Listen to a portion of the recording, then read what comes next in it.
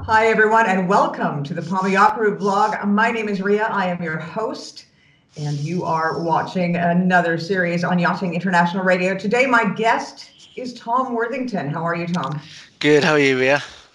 Good, thanks. Now, the reason we have you on board here today is because you are participating in a Palma Yacht Crew event on the 13th of February, and it's called Investment Awareness Meeting.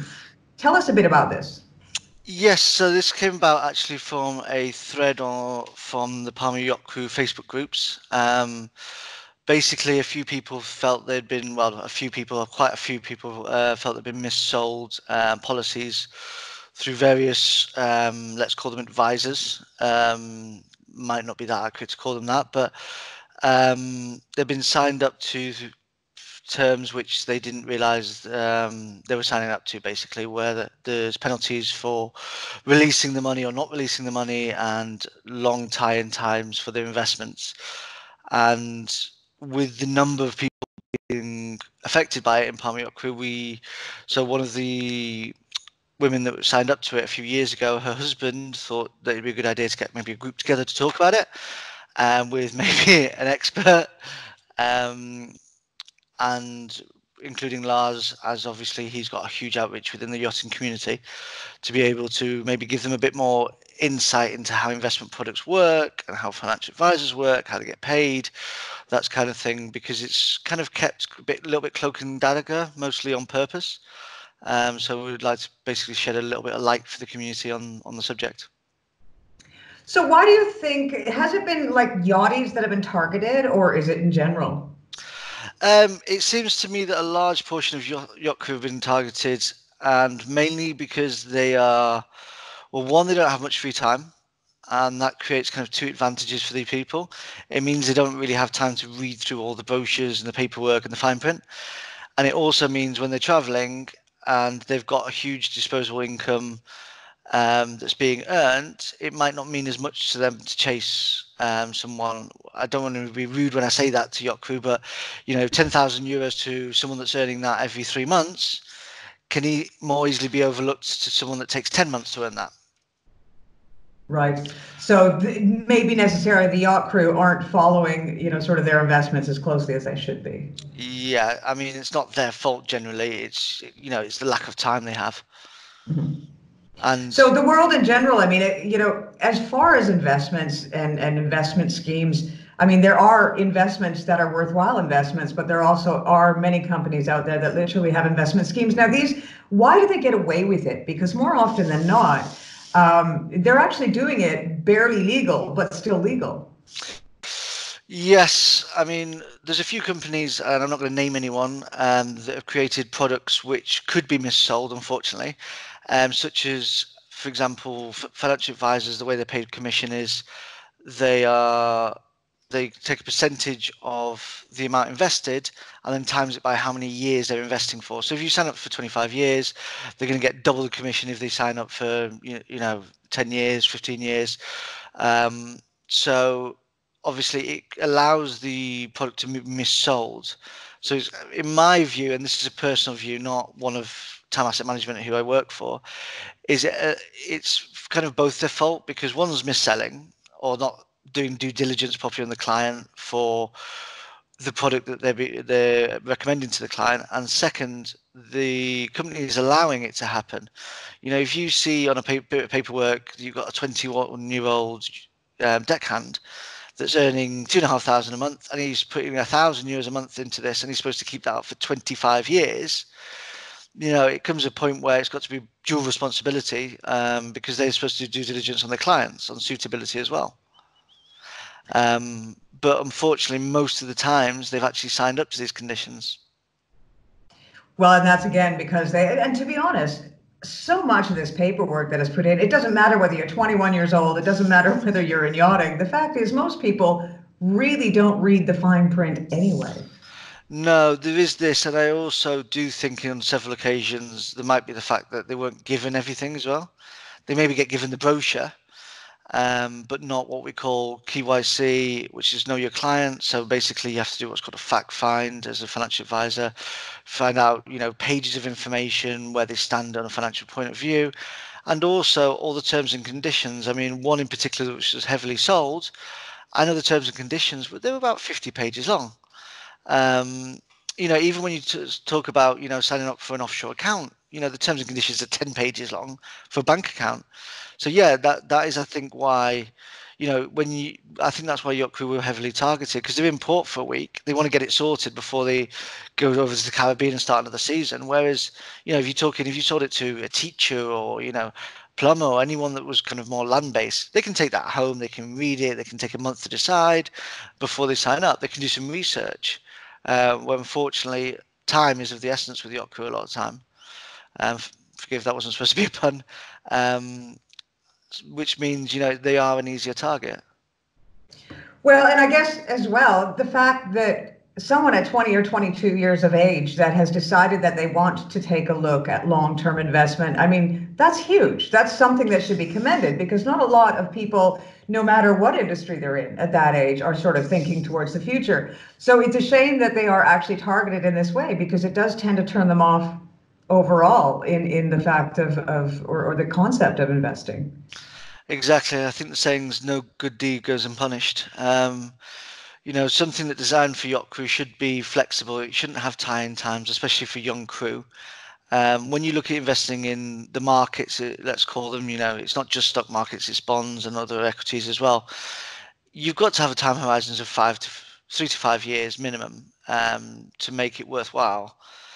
Now, if you've not got that, you also need to be able to get your money if you need it. If you leave yachting, or you can't get a job next season, or you end up having a baby, or you want to buy a house, or there's all these things you've got to consider. Which is why, luckily, what we're going to be talking about in more detail at this awareness meeting will be the new laws that have come in the last couple of years, which stop these big commissions. And it means that most European countries, you have to get the client to sign off on the fees, which isn't just a percentage which goes to the company and then the advisor gets part of it. It's basically the client has to sign off on the fees that advisor is going to get, and it's monetarized as well. So it's not just I'm going to get 1%. It says clearly, right, I'm going to get €3,200, for example, from this policy that you're writing. Are you okay with that? Which gives then the client more opportunity to go, well, actually, no, I'll do it for 1,000, but 3,000 seems a little bit rich. So it creates more fairness. So there's kind of it's called MiFID 2. PRIPS 2 has also come in, which is more transparency on information given to the client when you're presented with a financial product that they're trying to sell to them. And also you've got things like factor and CRS, which are coming into banking, which also make it much more client protected, if you like. Well, another thing that I saw just not too long ago was one of the largest investment companies in the United States has gone green, as it were. They are only investing in their portfolios in companies that are sustainable and environmentally friendly. Yeah. Is this something that you offer, and something that you're seeing an increase of in crew, that they want to invest in companies that are sustainable? It is not so much in crew specifically, but just in general. Mhm. We run ethical portfolios, and we have done for about 7 years now. And believe it or not, our ethical portfolios actually outperformed our mainstream portfolios last year, which was quite a nice surprise. It tends to be, please don't laugh, it tends to be the women more that are kind of more socially, environmentally aware. We've gone through loads of different terms over the last couple of years. It's been ethical, sustainable, social responsibility, SRI. It's now ESG, ethically, social governance. They'll probably come up with a few new acronyms to confuse people.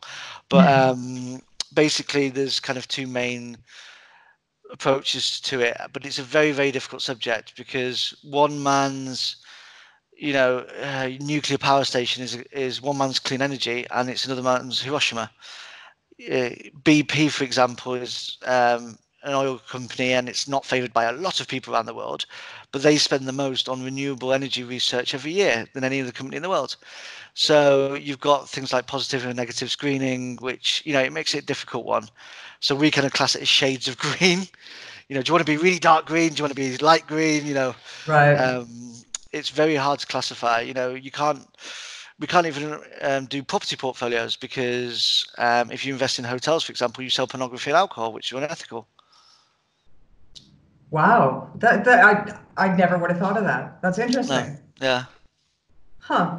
Well, so this investment awareness meeting, however, it is targeted towards yachties and it is targeted about. And are you going to be discussing the things that somebody should look out for, the terms and conditions that they should look out for, as well as suggesting places that they can go? I mean, aside from yourself, but places that you feel are ethically friendly towards yacht crew. I'm not going to concentrate. We're not going to concentrate at all on where the crew can go. Hmm. Of course, I'll leave contact details if they want to talk, but we don't want to use the fact that people have been missold things to promote anyone. So we're going to leave that kind of aside and do that separately through Palma Yacht Crew through other means. But what we're going to be focusing on mainly is what investments people have. Hmm. We're inviting them to share their stories so that people can hear that they're not alone. So a little bit of an AA group kind of feel, if you like, because some people are embarrassed that they've been, Yeah. missold or ripped off, or some people use the word scam. Um, and also, I will be doing a little bit on how to choose an advisor because even though these policies have allowed clients to be ripped off, one of the most important things is to choose your right advisor. And in the past, I did it. I was a financial advisor to Yachtcrew for 7 years. There's just a few fundamental questions you can ask them to make them either run for the hills or show you the credentials so they are the right people to be helping you along with your financial goals.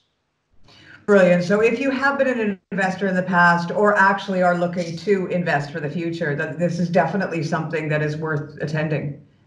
I would focus more on the ones that feel that they've been missold for now, and we'll be Mhm. doing more events on options for crew to invest in the future. But this one's mainly about people that feel that they've been missold things and how they can go about it. We're also talking to a couple of lawyers for the possibilities for them to sit. They're not going to approach anyone.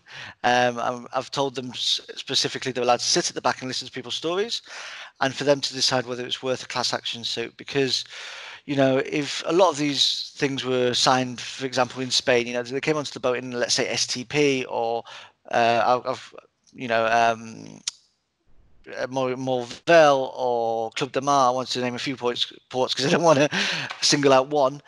Um, so it's signed in Spain. The client's a UK citizen, for example, and it was done through an Irish registered company issued from Isle of Man. Now that's incredibly complicated when it comes to law. You're talking four Yeah. different sets of law and possibly four different sets of lawyers. Now a class action can help zoom that cost to fight against it. Rather than each single person going at it singly. So it's also about finding out whether there's enough people in Mallorca, enough crew that are based around Palma or Mallorca, that would be a viable option for them. So basically just trying to help people that have been stung in the past. Is it just here in Mallorca, or has it been across Spain in Barcelona and in the French Riviera as well? As far as I know, the main yachting sites have all been hit. So you've got I'm not so familiar so much with the Caribbean, but I do know lots of cases that were signed up in France, Antibes, Monaco, lots in Palma, Barcelona, Ibiza even. There's, wherever they're allowed to step on a boat and sell what they want to sell. Unfortunately, it has been a case where people have been missold financial products. So it is fairly widespread. Unfortunately, yes, which is one idea we had as well about either live streaming it or recording it, the first session. So obviously Mhm. people that can't be here, the Caribbean season has kicked off now, so that can't be here could watch it back or watch it live. We're also toying with the idea of just recording the speakers because we people that have been ripped off might not be like to be pressed all over Facebook and the internet of being told that of sharing their story if you like. So we might keep that part private and then just Mhm. broadcast kind of the information side of it so people can watch it back. Right. Well, you know what? It sounds like it's going to be very interesting. And for those of you out there, I know whenever something negative happens, people are very afraid to talk about it because they don't want to be judged. And Unfortunately, in the yachting industry, unless life is perfect, you are obviously judged. Um, it's just the way of Unfortunately. things. Yeah, but so yeah, for sure. If you have been stung by any misinformation, as it were, within the financial industry, please do attend. We are going to have this, of course, on the Palma Yacht Crew site. It's going to be all over. Lars will be placing that there. We're going to have another interview again with Colin is his name. Colin, yes. Yeah, we're going to be hosting him as well. He's going to tell us a little bit about his story and as a victim of a bad investor, basically. Yeah. Yeah, so we'll be having that as well. But thank you so much for your time, Tom. I know you're a busy man, Thank you. and I really look forward to this meeting and seeing the results. Yep, hopefully Thursday the 13th around 5:30, 6 o'clock. We're just waiting on confirmation for a venue, so hopefully that'll be up on Facebook soon. And hope to see you. Well, it's one of those I don't hope to see you there because it's it's bad news. But you know, if you have been affected, then you're more than welcome, and there's no pressure there to come. Wonderful. Again, it's the investment awareness meeting on Thursday, the 13th of February at 5:30 or 6. Details to be announced shortly. And we hope that you're not there. It's probably the only time that we'll say that, but we are Probably. saying it. Yeah. Thank you for watching another edition of our Palma Yacht Crew vlogs. This is Ria for Yachting International Radio.